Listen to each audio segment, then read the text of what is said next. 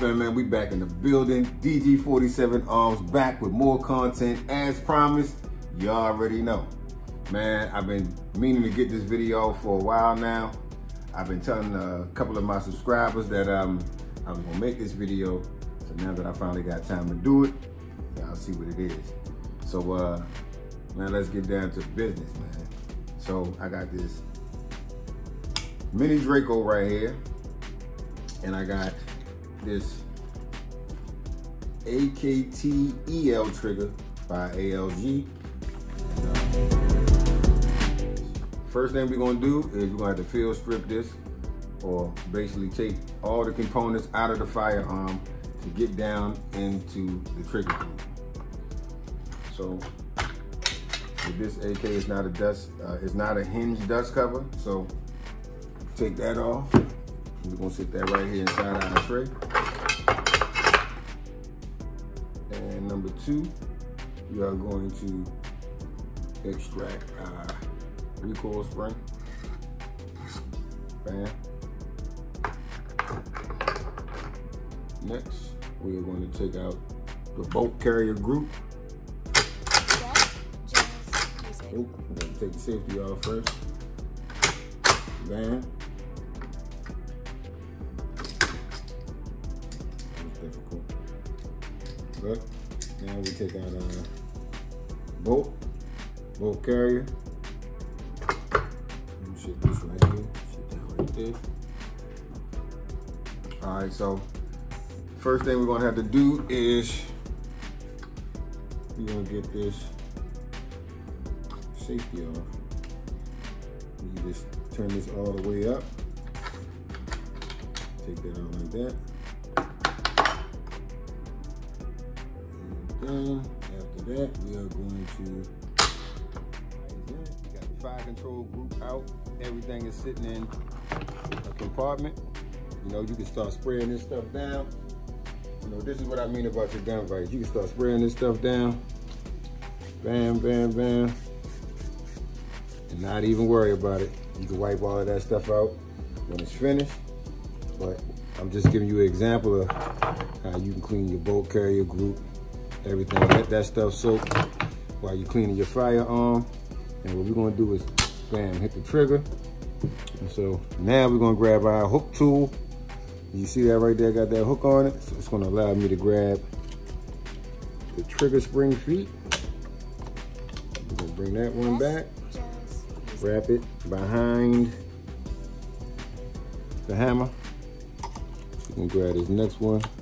And if you've seen the video already, please don't let these springs hit you in your fingers, because they will damage you. So what I like to do is I take a rubber band or something like that and I tie them around so that while I'm taking off the hammer, I don't worry about these feet whipping back. And I'm telling you, they do damage. I have been hit by them before. Anybody who's taking the trigger group out knows what I'm talking about. You don't want to get hit by these springs. So tie them back, that's my advice. All right, bam. All right, so first thing we're gonna have to do is take this Krebs, what is this? It's not the shepherd's hook, but it's the actual retaining plate. And what I did was I replaced that stupid shepherd's hook, but this is the retaining plate that replaces the shepherd's hook. And again, we throw this right down in your trays. You don't have to worry about looking for that. We got that retaining plate out. We push these pins out because the retaining plate is actually holding the pin in. You see that? Bam. Do a little bit of moving around. You get your first pin out, drop it down. That is the pin for the spring. And just like that, you got your spring out. So all I did was move the retaining plate. Once you move the retaining plate, the pins are going to start moving. You wiggle the pins a little bit, hit it with the punch at the same time, and bam, just like that, you got your trigger, or you have your hammer out. What is this? This connector spring. We're going to push this connector spring down, and as we push the spring down, let me go ahead and get you a zoom in on this. As we push the spring down, this right here is going to allow me to push the pin out. So right now the tension is on. As I push this down, the tension goes off. So now I gotta find this pin. Bam, see that? As I push the pin down, it pops out. Bam. Got my next pin. Drop it down. Trigger out. Just like that. So if you never tried, you'll never know. But none of this stuff is really hard. I mean, you're sitting here watching me do it. I have not been fooling with firearms, but you know, a year and a half, maybe a year and 3-4 months, something like that, give or take. It's not hard to do. You just gotta, you know, if you want to do it, you can do it. Watch this video and, you know what I'm saying, you can figure it out. So got the whole trigger group out. Everything is out. Look down here, let me see. Let me get you a zoom in. Bam! What that do? Ain't nothing in there. Everything that was in there is down here. You understand what I'm saying? So what we've taken out is the trigger. We've taken out the retaining plate. We've taken out the safety. You know, and all the components that came out with the field strip. So now, you know, that cleaning video that I showed y'all, when I gave y'all the 6 tips on what new owners should have, and here we go. This cleaning rod right here, now is the time to clean. While you got all of this, the components out, you have a clear shot at all of your insides of your firearm. You thread this with maybe a little bit more than this, but you can run this through the barrel, clean all the gook out, and then, you know, clean it, use another piece, and get right back to it. But ultimately, that's a really easy cleaning method. Okay, now let's get back to work. Now that we got the fire control group out, so now I bring in this ALG-AKT EL trigger, lightning bolt. And as you can see, it got the, you know, it has a different shape trigger right here. And then you look at the lightning bolt. It's more straight, it's more streamlined, and it's definitely a faster trigger. Now what I got right here, I got me a pair of channel locks. Right now, I'm gonna get ready to show y'all how I smooth out the action on my firearm, which makes the AK shoot much faster. There's less hang up on the bolt carrier and the hammer face. So what you want to do is smooth this out. Get your dimming tool, and you can smooth it down just like that. I got a lot of these channel locks. A lot of people like to put it inside of a vise, but I don't have a vise. And this is why I recommend a Dremel tool, because some of the stuff that you're gonna pay somebody else a whole bunch of money to do, man, you can do that stuff yourself. So I'm representing for the new guy. So the first thing we're gonna do is get this spring. You're gonna set that spring inside of there like that. Can you see that? And then we're gonna set this spring inside of here. It's a little dimple down in there. Let me see if I can get some light. You see that little dimple down in there? Set the spring right down in there like that. And then we're gonna push it. Push the spring down. And once you push the spring down, you get an opening so you can push the pin through. So we're doing everything backwards. We're gonna put the trigger in first. So I did manage to get this pin in. And you guys just don't know, I lost this pin about a year ago, and that's why I had to take the trigger out, because the safety wouldn't work without this pin. And I went in the bag a couple of days ago, and I actually found the roll pin. So this thing is super duper hard to get in. So what I did was I used some needle nose pliers to get this in. And then once I got it in, I used these channel locks to make sure the roll pin was completely in. And this was my dilemma. So now I got the roll pin in. You're dropping the trigger back in. Then I connect the spring. Now what we're gonna do is drop this down.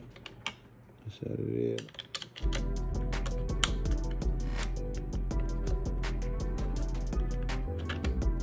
Right. We got it halfway through. And now what we gotta do is we gotta fit this spring on this side of this latch. So we're gonna put this in like this. And we're gonna need some needle nose pliers for this.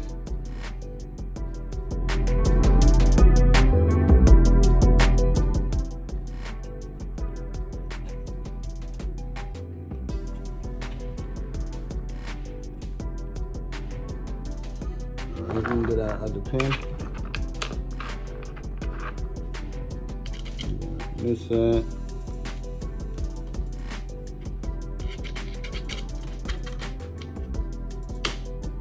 Alright. We got both pins in.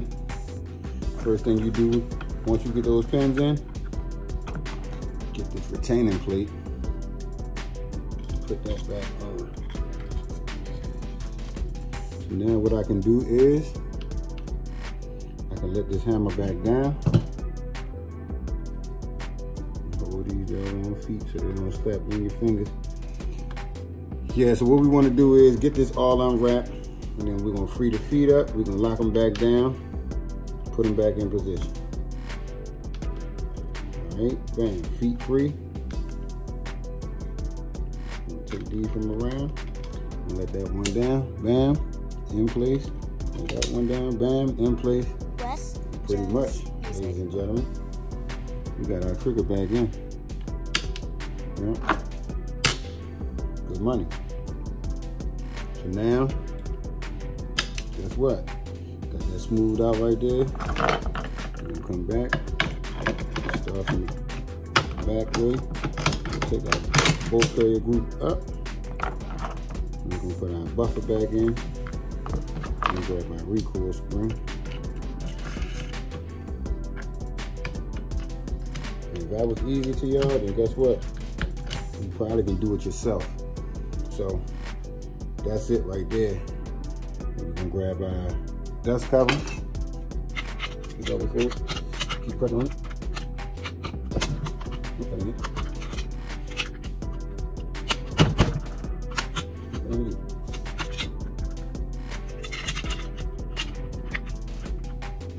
Go. That's it.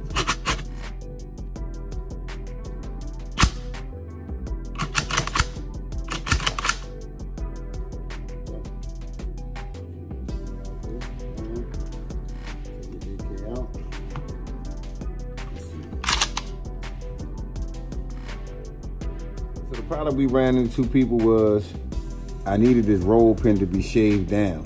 The safety couldn't move all the way around.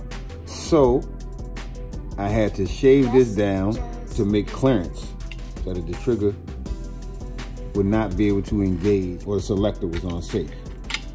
All right, so now we're gonna drop that back down in.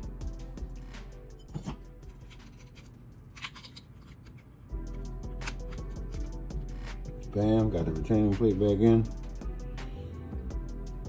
We grab our hook tool, undo these.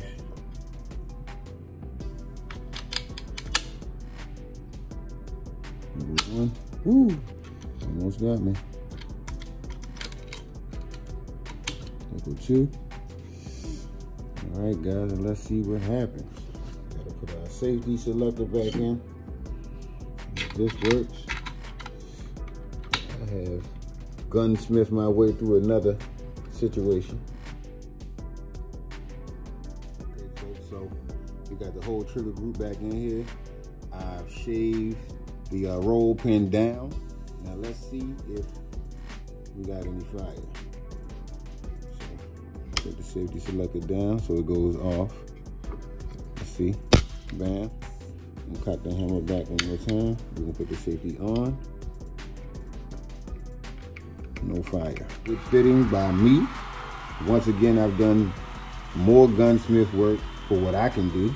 You know what I'm saying? I'm not gonna say I certified myself. I'm just saying that, man, I've taken the chances.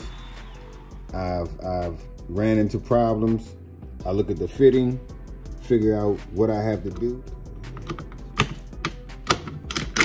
There we go. All right. Put our buffer back in. We can put our recoil spring back in. And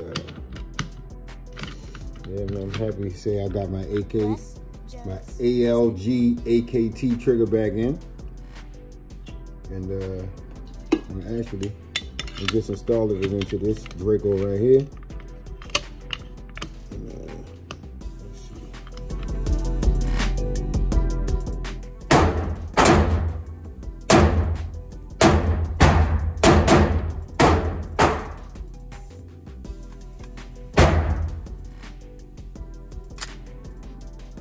ALG-AKT trigger installed inside the mini Draco, and let's see, she sounded good. Let's see the throw on the trigger. Yeah, man, that's nice. And so, man, for $65, the ALG-AKT trigger, it's a no-brainer. I mean, you're going from a 6.5 pound trigger down to a 2.5 to 3 pound trigger, and like I said, it's just a no-brainer.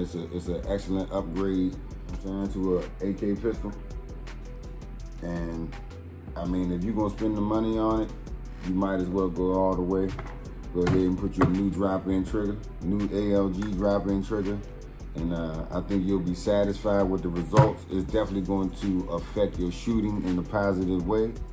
And yeah, man, if you can find this trigger, because I hear a lot of people say that it's out of stock, but I went to AK Operators Union website and I ordered it from them.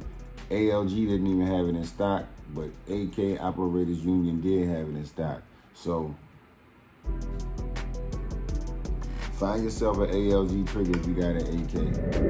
And with that being said, man, if it's your first time on the channel or you enjoy the content, please hit that like button, man. And if you want to stick around, you know what I'm saying, and enjoy the channel more in depth, go ahead and subscribe to the page, man. We would love to have you as a subscriber.